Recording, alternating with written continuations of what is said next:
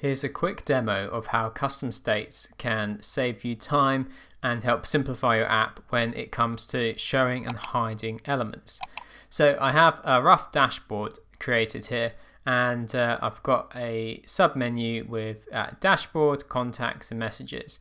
And I would like it so that when I click on one of my menu items, I only see the group that corresponds to the menu item. So one way you could go about this is to hide each of these on page load, and then create a workflow. In fact, let's label. If you don't label your items, it's a good tip to do so. Otherwise, this is going to get quite confusing. And last one. Okay, so what I was going to show is one way of doing it that I've seen people do, and I think has too many unnecessary steps, which is you can go show dashboard, and then you'd have to add in hide for contacts and messages.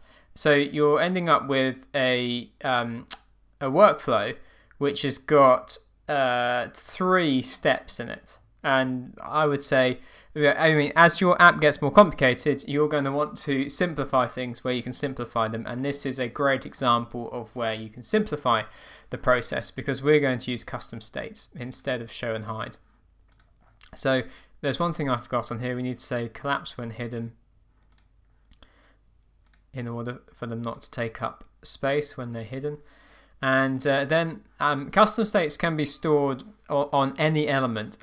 I tend to think of where makes the most sense, and because this applies to my page, I'm just going to set a custom state at the top of the page. This is unrelated, it's from a previous tutorial, I'll get rid of that. So I'm going to call this sub menu and then text.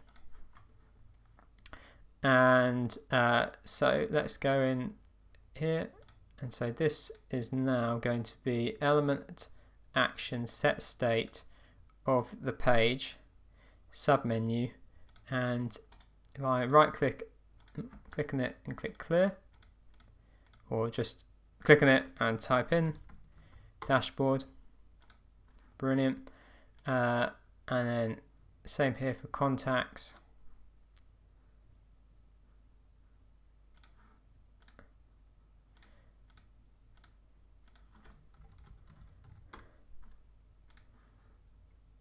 And then for messages.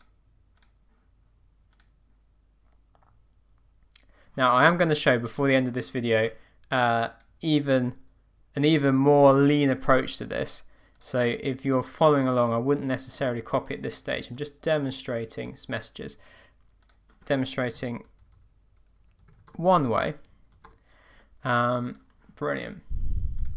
Okay, and then I'm going to add in a conditional statement here. When, and then we find the page, the custom state is dashboard. Right, it is. I want it as a text input, but it's auto correcting it to the element here. Put a little space in. There we go. And then if I delete the space, okay, this highlights one of the issues. If you're going to do is and then enter as a piece of text, that's fine. To save me, I'm just going to copy and paste the condition onto here, because then I can type in contacts. I have to put the space in, otherwise it's not going to take it. It wants to also correct it to my element, not as just a string of text. And then messages. Brilliant. Okay, let's test that out. Nothing's visible. Dashboard, contacts, messages. Okay, let's fix the nothing's visible. So we can easily do that.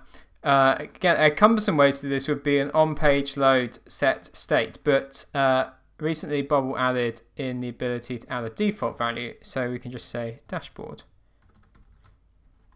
Okay, then we save ourselves yet another workflow. Let's test that. Okay.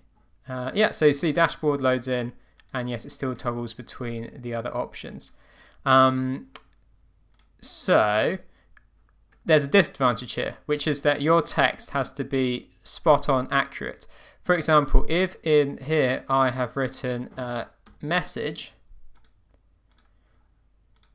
it's not going to work because the custom state passes in the value of messages. So here's how to make it even leader, as I promised a few minutes ago. I would use option sets because you're using a fixed set of terms that are unlikely to change. And I'll demonstrate why option sets are superior to using text and messages. Okay. One of the reasons is once you set an option set in your data tab, you can't mistype it. So let's set this up for option sets instead.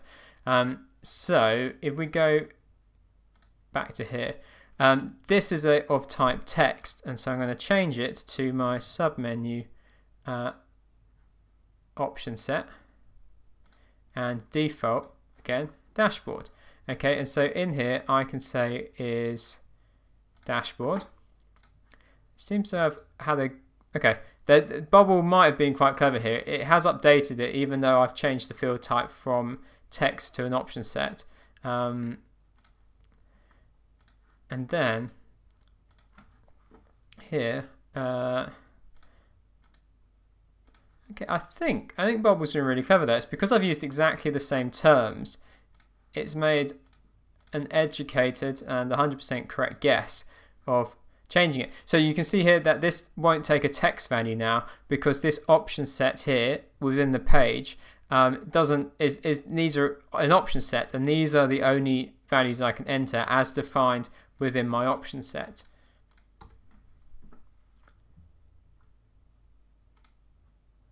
Okay, and there we go. Now, one final trick with showing and hiding elements is you've got 3 workflows here. If you want to add more items, you'd end up with even more workflows. We can make this even leaner. We're going to use a repeating group. And the repeating group is going to be of type submenu. And it's going to show all submenu items. Just make it a little bit bigger. And then I'm going to paste my text into there. Change this to dynamic, and it's the sub menus display, which the first cell will be dashboard, then second contacts, messages, so on. And then if we go back into workflows, I'm only going to need to create one workflow, which is set state, and then rather than picking one, it's dynamic, it's the current cells.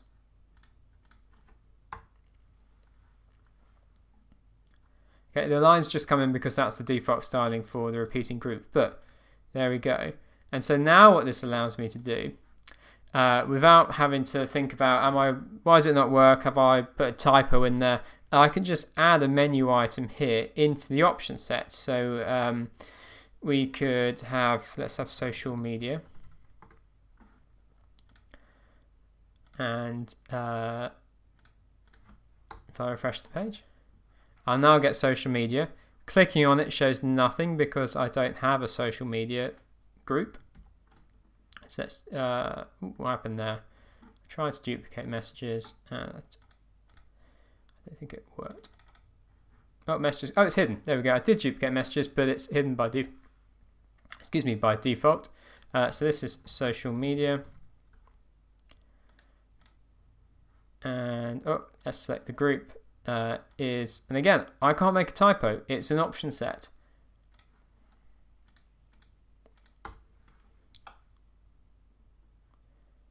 There we go. So that's how to use custom states to show and hide elements and potentially save yourself lots and lots of workflows by building an app in a much leaner way. We've incorporated option sets in there. Again, we've stripped back our workflows for this submenu to how many? To 1. Okay, we could have ended up with at least 3, 4, 1 for each item, and each of those having requiring 4 steps for the show and hide of each element, but we've replaced all of that with one workflow and one action.